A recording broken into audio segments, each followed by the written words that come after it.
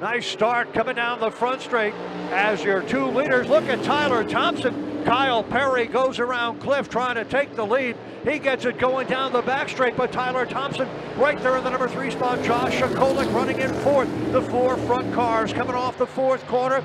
Lap number 1, and the leader at the end of the first lap is Kyle Perry. Here now, look at Sokolik down to the inside of Thompson. Tyler Thompson on the outside. Sokolik down to the inside, picking up the number 3 spot. But on the outside, battling back, it is Tyler Thompson. Cliff trying to hang on, and does, going down into turn 3. But now Thompson still works the inside. There's the 5-lap sign for your race leader. The rest of the cars coming down the front straight now. Cliff running in second. Thompson third. Sokolik in 4th. Robbie Worth running out the number 5 position. Off the corner now, 4 laps to go. Kyle Perry, the race leader, coming down the front straight with 4 remaining. He's got a full straightaway lead over Dave Cliff in the number 50.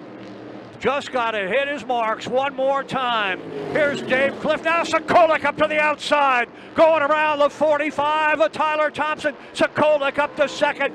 Great move down here in the corner. Here's now the 45 back to the inside. Checkered flag for Perry. Looking at him off the corner, side by side, down the front straight. It is Cliff for second. Sokolik gets third. Tyler Thompson in 4th. Well, there he is, Kyle Perry, with his first feature victory here at Oswego Speedway.